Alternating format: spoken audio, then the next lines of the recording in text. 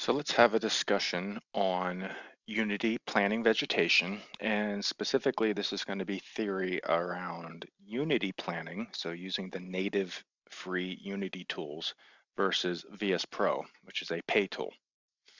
Um, so comparing the two, at this point in your project, you need to make a decision whether you're going to move forward with the free Unity planning tools or you're going to make an investment into the VS Pro planting software. Uh, if this is going to be your only course and you don't intend on getting it published for other GS Pro subscribers to use, you can probably get away with the Unity planning. There's some things you need to know.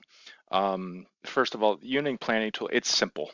You plant one tree type at a time. Now you can plant multiple trees at once, but it is the same kind of tree, like an oak tree. So you're going to plant a bunch of oak trees. And it's not it's slower than VS Pro because of that, because you can only plant one tree type at a time. It's a little crude as far as moving around and planting. You just kind of click and there they sit. You can't get into what we call rules painting, which you can do in VS Pro, but it is precise because you're planting, just groups of trees at a time. You click and the tree goes exactly where you want it, but you can't make up rules, and you'll understand that if you watch the VS Pro section. The other thing is it's a little bit lower performance. VS Pro does a really good job of optimizing vegetation and allows you to tweak a lot of the settings in your vegetation so that you can look at your performance, and if your frames per second is not good, you can tweak things like LODs, and you can tweak rendering distances and colliders, and you can do a lot of adjustments in there to get it working. But you can't do that in Unity. Unity is it's a little bit more crude from that perspective, so you'll have a harder time with performance.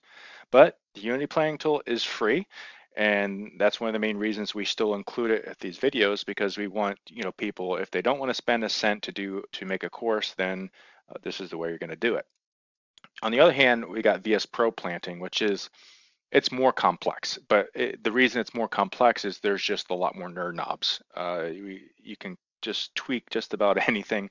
I would say we're only using probably 40% of its capabilities, because the other 60% either we don't know about it yet or it's just something we don't use. It's really good software. It's much faster. You can, instead of just planting one tree type at a time, we have this concept called biomes, where you put everything, all the different types of grasses and bushes and plants and trees into a biome, and you just tell, VS Pro where to plant that stuff using various types of rules, and boom, everything just, we call it spawning. Everything just kind of all of a sudden is there. And so you can do a very large area at once, and bang, all of a sudden everything's just there according to the rules and how you envision that area to look like.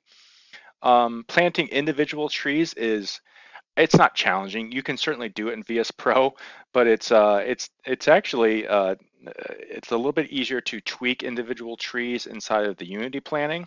But it can be done in VS Pro. It's called persistent storage and persistent planning, and we'll talk about that as part of the VS Pro tutorials. But it's hard once you plant something in VS Pro. It's a little bit goofy to go back and move it and delete it. That's kind of, I would say that's one of the shortcomings of VS Pro, is individual planting, but certainly can be done.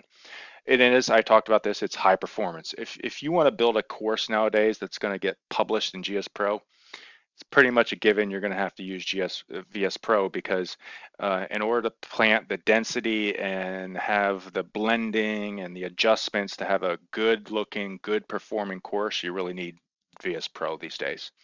It does cost $150, but that's when it's not on sale. Um, when it is on sale, sometimes it drops to like 50 bucks. So it's still not cheap. Uh, Keep in mind that when you buy, if you want to do Unity planning, you want to wait for VS Pro to go on sale, you can do Unity planning, and then you can actually port or import those plants into VS Pro later on. There's a process to do that. I don't know if it's going to get added later on to these tutorials. It's more of an advanced topic that's in the Discord channels, but that can be done. So if you want to do Unity planning today and wait for VS Pro to go on sale, later on you can import those into VS Pro and then use VS Pro to render your plants. So that is an option. But just be aware there's going to be an extra step there with how you import those plants into VSPro.